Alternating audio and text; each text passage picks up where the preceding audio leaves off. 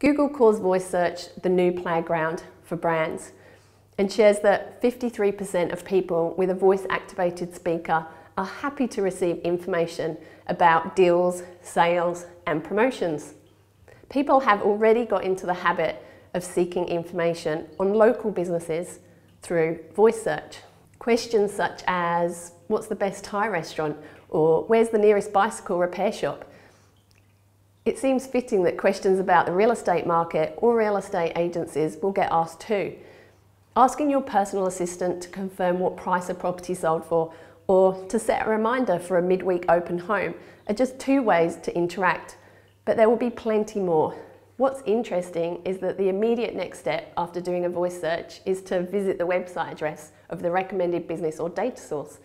So ask yourself, how can you optimise your real estate website to answer the plethora of local property questions? Let's look at why your real estate agency needs a voice search strategy. As artificial intelligence and machine learning evolves, more and more search queries and data will be stored to help surface answers faster. Voice search should be a key component to your SEO strategy. For example, when somebody asks their voice assistant to find a real estate agent near me and your agency comes up, their next actions will be tracked. If that tracking shows that they are happy with the result, i.e. they spend time visiting several pages on your real estate website, or they don't immediately ask the same question again, your real estate website will be logged as helpful for answering this. And then this very same question gets asked next time and up you pop. Bingo! But how do you go about optimising your real estate website for voice search?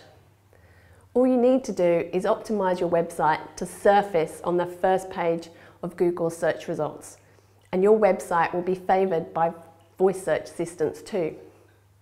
There's some practical actions you can take. First, list your website on as many online directories as possible. This includes Google Business.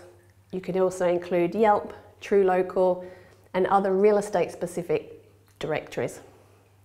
The platforms need to know that your business exists and where it's located. You can set up accounts for free, and it really doesn't take that long to add your location and opening hours to as many online portals as possible. 2. Seek out positive customer reviews. Google and other search platforms will favour real estate businesses with positive online reviews. Try using voice search to ask, where's the best Thai restaurant near me? You'll see that results that come back are for businesses that have the highest star rating. Now try real estate. Number 3, consider the most likely property-related voice-activated questions. Best is a common term used by voice searchers. We also know that people speak to their voice assistants the same way that they do a friend. So they're more likely to put the where, when, who, what, why question to Siri or Google. Why not brainstorm ideas with your team?